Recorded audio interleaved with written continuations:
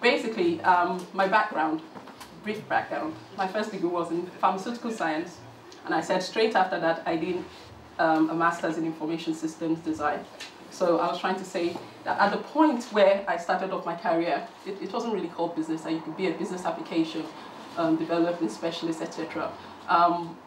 But at that point in time, the role BA was not really very well defined. It was a transition between systems. I don't want to spend so much time on myself. But basically, from then on, I've moved on into different roles, where I've worked as a business analyst or systems analyst or whatever you call it. So I've worked in different industries, and currently I work for Sony Computer Entertainment, which is PlayStation. That's enough about myself. I might go back to my CV at the end. The only reason I'll do that is because I would use it to sort of explain the real life scenarios of when I finish explaining what it is in the life of a BA. So we may go back to that. But I'm going to go straight back onto my slide, and I'm going to be starting about now. Just wait for everyone to settle in. So thanks for coming to this session. I'm not going to make any assumptions that everybody knows what a business analyst is, but I'm going to try and start from the beginning, give you an explanation of what business analysis is about, etc., walk you through. So for those of you who know what a business analyst is, pardon me, but I think it's good in terms of trying to explain to you what I do on a day-to-day basis. I could just say I come into the office, blah, blah, blah. It wouldn't make any sense. So to help us, one of the things I'm going to do to start with is to, first of all, give you an introduction of myself. I'll give you the objective of the session, and I'll start with a glossary. Usually, when you look at a document, it's usually at the end. But the reason why I'm going to start, so that people that don't have an understanding of what the definition is, when I start talking, it's not alien to you. So quickly, so this session is obviously to give you an insight into the life of what a business analyst. I'll try and use real life scenarios if we can at the end, like I said, using my CVs or maybe while I'm talking to explain to you what the role of a business analyst might entail. If I talk too fast, tell me. Just raise your hand and I'll type, but I'm trying to rush based on the timelines. So hopefully, one of the things you should get out of this session is for those who want to get into being a business analyst, you should get clarity as to what the role would involve, if it's the right fit for you, because I'm sure some of you might be thinking, maybe I want to go into project management, business analysis, but hopefully I'll try to give you an understanding of what the role of a BA entails. The second thing is that I want to try and highlight to you what the skills, some of the skills you would need to be a business analyst, some of the key skills that are involved, and to try and give you examples of maybe when you get into a role, why you won't probably be demonstrating some kind of skills, why you might need to go into a role demonstrating some other aspects of a skill. So also, if I can, in the time I've been given, I'll try and explain to you how you can adapt into different organizational settings, function effectively, and remain relevant, and survive the challenges. I'm telling you, there can be quite a few challenges. If I can, I would explain. So like I said, in order to get us onto the same page, let me just explain some basics. So people hear, oh, project, what is a project? So, simple example. A project is defined as a group of related activities to achieve a specific goal. So if you want to build a house, it's sort of a project. Buying the materials, everything is a project. If you want to build a new computer system, it's a project. So the tasks that are entailed, combined, forms a project. So when people talk about projects, it's not only IT systems. Sometimes setting up a shop can be termed a project. So the point of sourcing for the site, getting the permission, getting all the materials, that's a project. Moving on quickly, when you hear the word stakeholders, if I mention it, what does it mean? Anyone that is impacted by a project is a stakeholder. So a stakeholder is anyone that has an interest. So if you were building a coffee shop, the people that are going to be drinking the coffee, they're your stakeholders because they have an interest or are impacted by your project. The guy next door is a stakeholder, because he wants to know that his business, you have to take his own interest into consideration. The person supplying you is a stakeholder. The council giving you the permission, that's what is referred to as a stakeholder. So you are all, so it's not an alien word when you hear it. So if it's an IT system, the person you're developing the system for, the user, is a stakeholder. The manager is a stakeholder. The software developer is a stakeholder. Your project manager is a stakeholder. Even yourself, you're termed a stakeholder. Then when you hear the word requirements, requirements is just the need. What do you want to do? So if someone says requirements, it means, okay, if you were the person, like a project analyst, asked to come and evaluate building a house, the requirement would be, how do you want the house to look? How many bedrooms? That's a requirement. So when you hear requirements, in the software terms, it will be, what do you want it to look like? What is the purpose? Is it to sell goods? Is it to sell services? So when you hear the word requirements, that's the needs of the business. And most projects always have a beginning and an end point to achieve a particular goal. Yeah? So another thing I'll mention is the system development life cycle. So a project will have a life cycle. In IT terms, it's the stages at which you are doing a project. So for building a house, your foundation is a stage. Pouring the concrete is another stage. Building the brick is another stage. Completing the roof is another stage. Doing your plastering is another stage. Doing your wiring. So in system terms, everything too has a life cycle.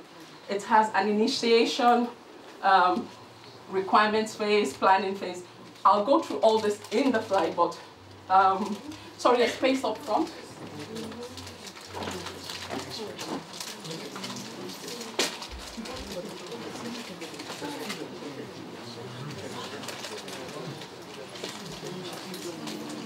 You've not missed much. I'm just trying to explain some terms. So hopefully, if you're lost at the end, I'll hang about. You can ask me. Yeah. There are 2 seats here. I know it's not the best place, but I'm fine.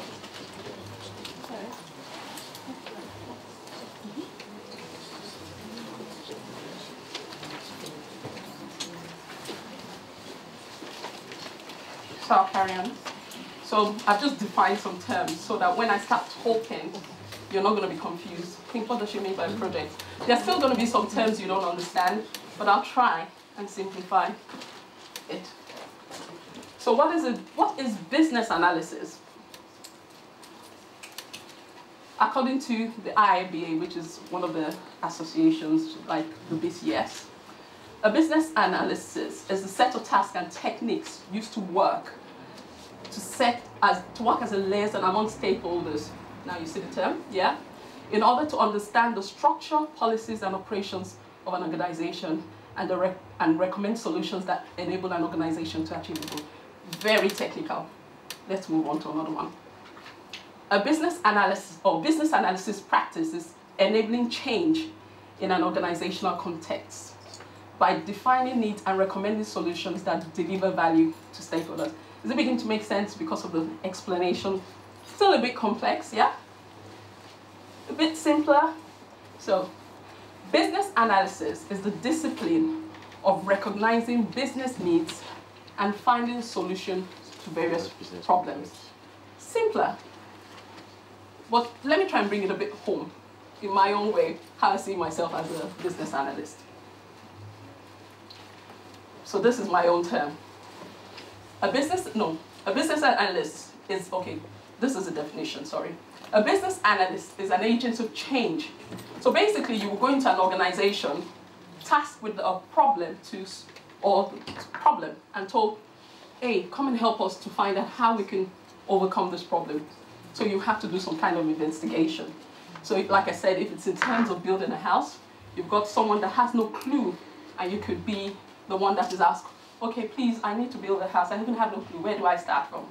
You can tell them, oh, you need to get planning permission. So you're there to sort of pull together all the pictures and elements at some point to help them to get to a particular goal. You may not necessarily be the builder, but you can be called to analyze the situation. So, like I said, I've been asked for a role as a business analyst to come and try and help them to document how to set up a shop. So like maybe Costa wants to replicate that process of setting up a shop. They want someone to just document that so they can do exactly the same thing. So it's to come up with a solution. It's not necessarily being developing an IT system. Yeah? Next one, a business analyst is focused on delivering business value and ensuring that stakeholders' needs are met. So if you notice the pattern, you're there to help the stakeholders or the people achieve a goal or a need. This is a BCS definition. I'm not going to go, these are technical definitions, but hopefully I'll provide a slide, and if you want to delve in further, that's fine. So it's sort of like a consultancy role, it says. Responsibility of investigation of business situations, identifying and evaluating options for improving business system, defining requirements, ensuring blah, blah, blah, blah.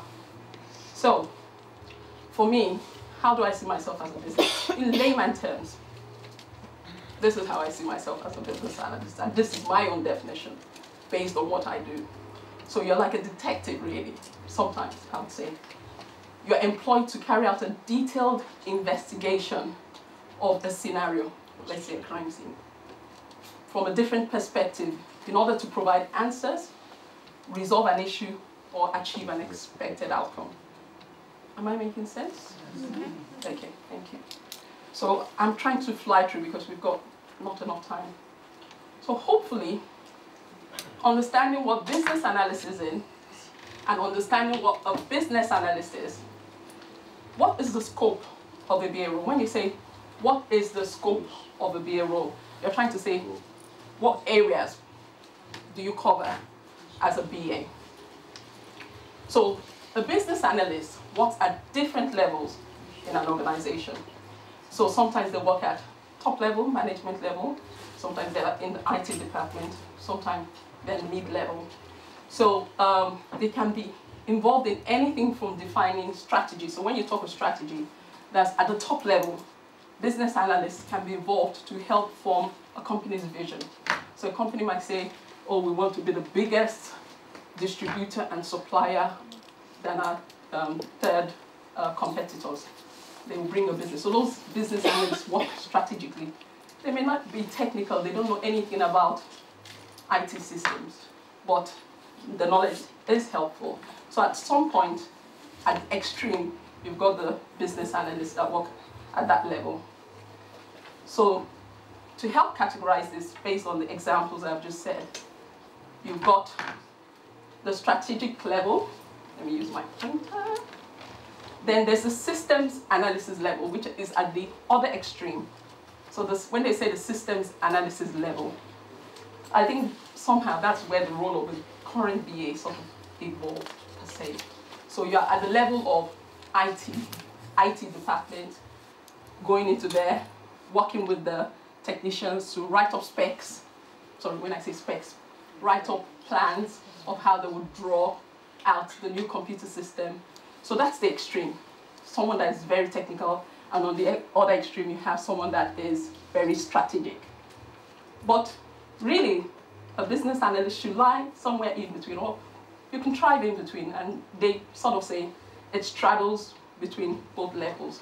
So when you're looking for a role, sometimes take note of such things by the terms they use, and sometimes, so where you see, sometimes you see roles where they use the words like target operating model, process. A lot of times those are nearly at that level, but you also have roles that are in the middle. Then sometimes they say business analyst, developing a system, HR system analyst. Then you're talking of the systems part. Is it clear? Mm-hmm. Okay, moving on quickly. So I'm going to sort of summarize quickly. I'm not going to go through every point. So at the strategic analysis level, most of the time business analysts at that level work at senior management. They undertake strategic analysis. They have to be able to operate in that level. You can't be someone who doesn't understand the area of the business. So you can't be someone, so for someone like me, because I did my introduction, I have a pharmaceutical background. It would help if I was working because I understand the industry. Because I have a finance background, I think you would make a better having that knowledge. Not that you can't, because actually, with my experience, luckily, I've had to do strategic roles where I have obtained knowledge by reading. I used to hate finance. what I've read. I had to do the reading myself to understand about balance sheets, profit and loss, and how everything, to understand finance, because I was playing a strategic role, so I needed to know how to be able to deliver that change. Because if they tell me something, how am I going to be able to tell them, oh, this is the best way to go? Am I making sense? So in those areas, there are techniques that you use as a business analyst. So some of the techniques there is like PESO, which some of you that have started reading would be seeing the textbooks. So people that are at that top level, they're concerned about things that impact the business externally. They're concerned about how can we improve our strengths, weakness, opportunities, and threats. So those are some of the techniques a lot of those business analysts will use. So moving on quickly again, at the systems analysis, the other extreme, you work a lot with the IT team. So a lot of time, it's nice to know or have the IT jargon knowledge. So sometimes I tell people, if you want to be, depending on what side you feel comfortable, you don't necessarily need to have the IT jargon, but it is very, very useful. Sometimes you go, I know they had a database session. Understanding how all these things pull together is very helpful, because when you're coming up with recommendations, you can already start visualizing and seeing systems. You can make important inputs into a lot of these areas. So, but on the systems analysis side, a lot of the techniques you would employ would be like data modeling. Who's heard about data modeling? So where they'll tell you to draw the tables. You will now say in a computer system that maybe in the library, you have the librarian, the books. So you need to be able to document, because you need to understand how, if you were going to lay that information. Sometimes now, luckily still, we still have people who function in that technical level that you as a business analyst, you don't need to do that actually. But it helps. So when you're striking conversations with people at that level to gather requirements, you can say, so sometimes you could go and get a requirement as in a need. Oh, and the user tells you, I have a problem with my interface. Anytime I enter this information, for someone that doesn't have the IT jargon, you're already lost. So you need some of these technical skills, etc., to operate in whatever area. You can avoid some of them, and I'll explain further. So, like I said previously, when you're not talking about business, it straddles between the gap. So it can be more on this side, it can be more to the other side. So a business analyst may be required to make recommendations, which is one thing I mentioned. A business analyst may be asked to focus specifically on enhancing, on replacing an IT system. And to tell you the truth, a lot of time, those things happen strategically. So if you want to say, we want to be the best supplier, blah, blah, blah, in your organization against your competitors, nowadays you still have to have that IT knowledge to know what are your competitors. And most of the things that enhance business now is usually technology. So faster delivery, you need to, so having that knowledge still at every level has its gain. Quickly. So now, when I'm going to go on to key competencies, a lot of these things are in the business analysis textbook. I have it somewhere. You can read up on them, or you can Google it and find it. So when you're talking of key competencies of a BA, we're talking about the skills, techniques, knowledge you would need to be able to function as a business. They are grouped into some categories. So professional techniques. When you're talking about professional techniques, these are the courses when people say, I'm going on a BA course. A lot of these are the courses which have been created by the BCS, etc., or people that provide training. They try and give you these professional techniques or tools to help you to get to that business analysis job. But there are other skills that are important that form part of the core competencies. Business knowledge, which is what I said. So business knowledge is knowing about the area, being a subject matter expert in that area, which in most of these areas it could be based on your background, but it could be based on reading or acquiring those knowledge. You can get it yourself, really. Thank God for Google. That's what I'll say. Personal qualities, very important. I think they normally say personal qualities. sort of holds those two. Why? As a business analyst, you engage a lot with people. You can't avoid it. Sometimes, maybe depending, like really, like I said in one of the slides, a business analyst role varies across organization, across what part you are brought in the stage of the project. So you could get away with it, but how long? Because nowadays it's either one project is gone, you move on to the next project. The project is not an infinity, it always has an end.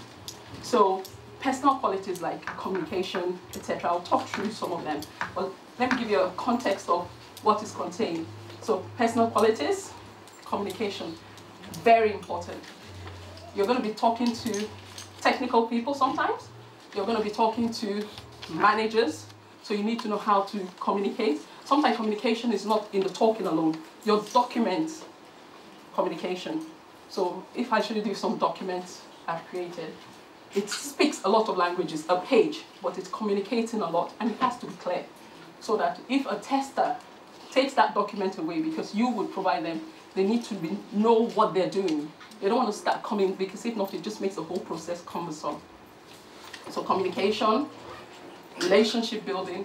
I was explaining, we were having a joke out there. Relationship building, important. So people, I know it's not very easy. It's not something that everyone is prone to. Some people go to the office and just stare at their desk and just catch the eyes of people and just, as a business analyst, it's very important. It's very important to engage with people. Cleaners, anyone, just give them a smile, walk past people. There's some people, they don't talk to you. I greet them 30 times. And it's always paid, because by the time I go to them, they answer. But it's relationship building, as in going out of the way for people sometimes. I don't know, some stakeholders can be difficult. This may be a manager, won't give you the information. The junior person, if you're friendly, will tell you, this is what you want to get. So relationship building, being friendly, it helps, I would say. I'm going to rush through. Influencing, you have to have a level of influence, because you have to convince. So, you know, nobody likes change. So sometimes, if they wanted to do something new in an organization, people push back. And these are the same people you need to ask, what do you want, or what would be the impact of this? So you have to have that kind of influence and say, and sort of drive home the point that needs to be made. There's so many things, teamwork, and you need to be able to work in teams, political awareness, office politics. Sometimes it exists everywhere, I hate it, but you have to be able to survive. You have to be able to know how to just play it. I don't play politics, but I try and avoid it, but take an advantage of it where possible. You need to have an analytical skill, critical thinking. That's why I said it's like a detective. I've been in a project where went into an office, someone was supposed to hand over, they don't have documents. Somebody was supposed to hand over the information to you, and the person said, I'm going away, I'll be back 1 week, never returned. So you have to start digging.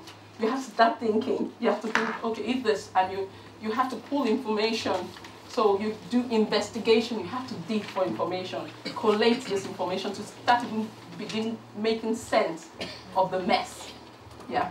So analytical skills, critical thinking, you have to learn to think on your feet. Yes, it happens, because sometimes you could be in a meeting and someone just throws a question and they expect you, that is the analyst, to know the answer. But one thing I say, if you don't know, don't say. Say, I'll tell you. Exactly. Because if not, don't say, it will come back and haunt you. And to tell the truth, it's not worth saying what you don't know. I don't think you make a fool of yourself. I think you make a fool of yourself if you said and they found out it's wrong. Attention to detail, very important.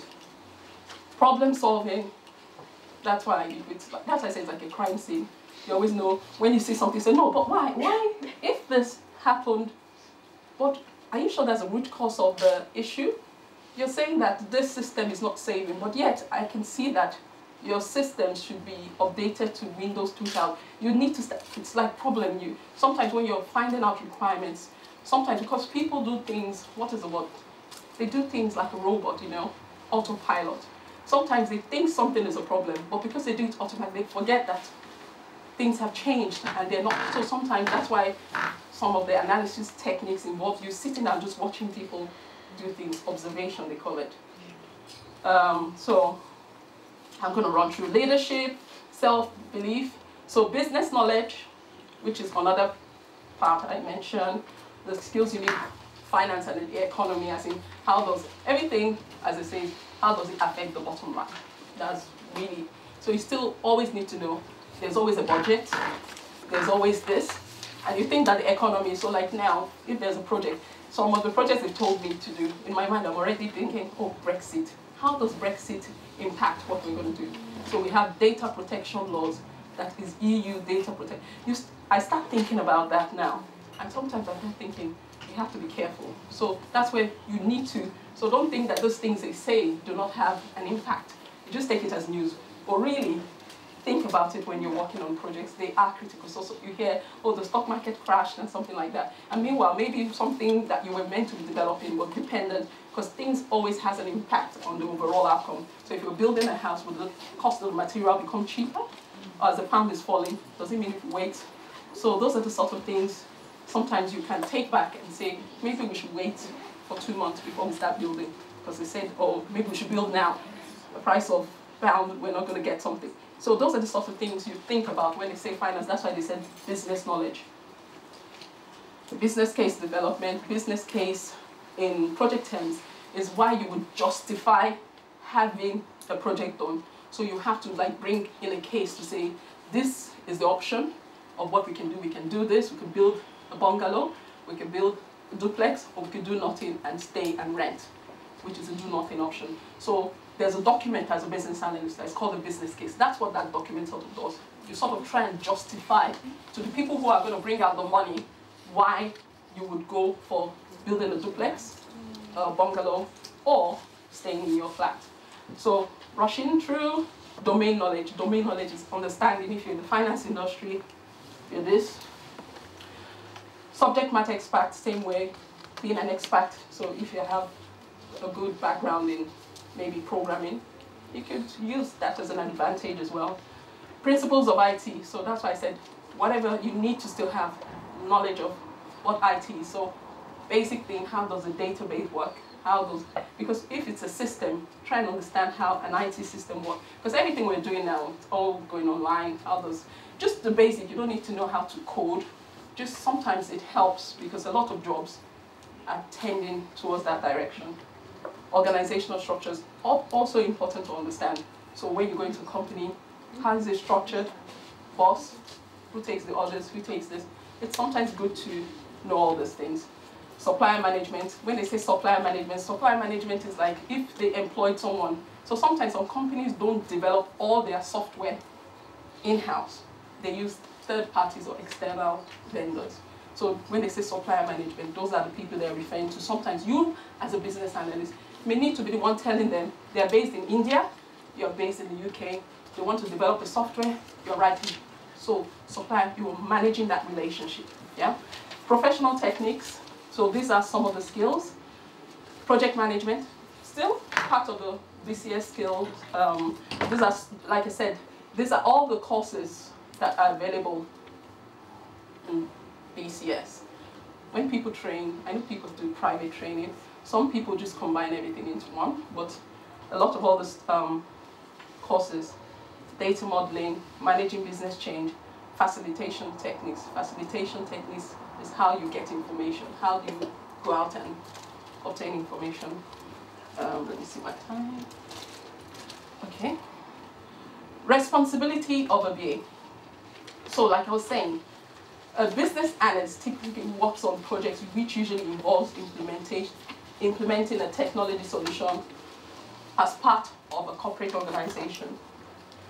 One of the aspects that makes it interesting is the range of projects. So like I said, it's not only IT systems. It could be a project to set up a new, so build a house, like I said.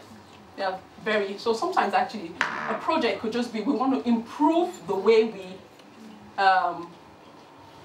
we deliver goods to our customers. That's a project. It's nothing to do, but at the back of it, there will still be IT because the customers, you want that interface. You want to be able to ask information to say next day delivery. But the project is not about, we want a new IT system, but at the back of it, it may still have an impact on the IT system. So Responsibilities of a business analyst requires them to perform different tasks during different phases of a project and switch roles based on the project lifecycle. I was saying, for those who weren't here, a project lifecycle, let me give you just a basic example. So if I would put it this way, I'm using a building a house because I think most people. So for every house that is built, there's sort of a template, foundation, put in the decking, probably the walls go up, then the roofing, plastering, electricals. So that is sort of the life cycle of building a house in a sense. So for a project has a way it's grouped together, which is what is the project life cycle. Yeah. So you investigate goals and issues, you analyze information from it. So what I'm trying to do is I'm trying to group everything into the project life cycle, the sort of responsibilities you might expect. It's not, the list is not finite, there's quite a lot. I just used a few examples, which will be on the next slide. So the first stage usually, some of these things I've merged them together because sometimes in some companies they merge them together, the top one. So this bit is a life cycle. Ooh, I didn't want to go there, but that's a life cycle, that's a life cycle. But initiation could be one, planning. Some people could just say planning. But initiation is starting. So just imagine us building to the end of a project, yeah? When you're talking about the software. So at this point in a project, as a business analyst, when they say you need to ascertain the feasibility of the solution, so they'll tell you, we want to build this house. Is it worth us building? So this is where the business case, you will be the one going to do that research to find out, is it justified? You will speak to, interview the bosses. Why? What is our current state? Why? What is going to happen in the future? And you start pulling all this information together. That's an example. You also need to ID the scope. So when you say build a house, are we talking, like I said, the scope? You have to, when you're working on a project, the scope, which is the breadth of what you're doing, is very important to home in on that scope, because that's where the costs start going. So someone that said, I want to build a house, and meanwhile, the scope, the analyst didn't ask, is it a bungalow? And then they dig a foundation at the start. That will take you're already wasting money. So that's where you iron out the scope at the beginning. You understand the business case, that's a justification. Next is the analysis. So now we know it's a bungalow.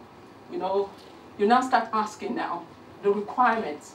This is the next phase, which is, so like I said, it could either be the initiation, then the planning, or it's combined. I've combined it. Analysis will now be go, okay, now that we know it's a bungalow, what do you want the windows to look like?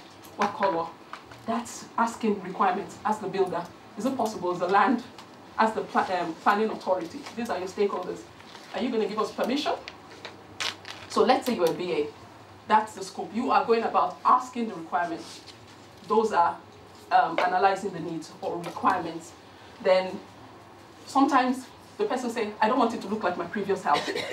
So that is where you now need to go and say, as is, when in a project they say, we want a change.